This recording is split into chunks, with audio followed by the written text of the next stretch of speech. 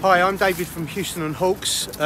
We all know how hard our industry's been hit of late, so I'm just off down to Greenwich to meet one of our suppliers, Paul Rhodes.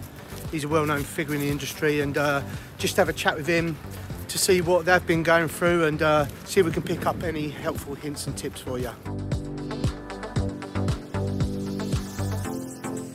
We acted very quickly and adapted, and we changed, mainly listened to our customers, listened to what they want and acted upon that, you know.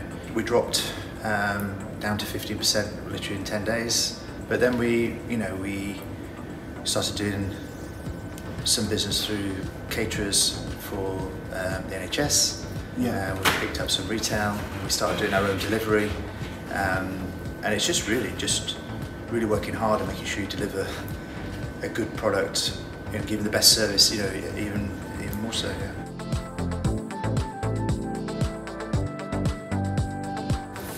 For me as a business, that relationship with your supplier is key. It's a bit like your customer, you know.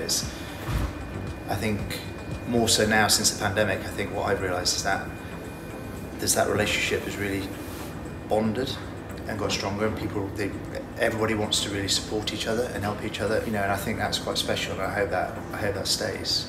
We're all in this together, you know. We've all had a massive hit. We've had, you know, redundancies, sales have cut, you know, and it's the same for the suppliers as well. So everyone's feeling it. I think one thing I find suppliers, they'll really go out of the way now to make sure that you get what you want, you know, on time, and that's all of us really, isn't it? I think have confidence, be confident in what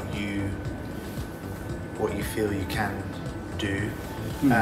Be flexible. The same jobs are not going to be there. It might be even a lower salary. It might be you've got to do a type of 1.5 roles, you know, and you've got to. You're not doing just that job. You know, I don't think you should be shameful of that or, you know, afraid of that. I think it's a must. It's a good opportunity to research and see what's out there, and also I think it's a good time to test recipes and play around and plan. Yeah.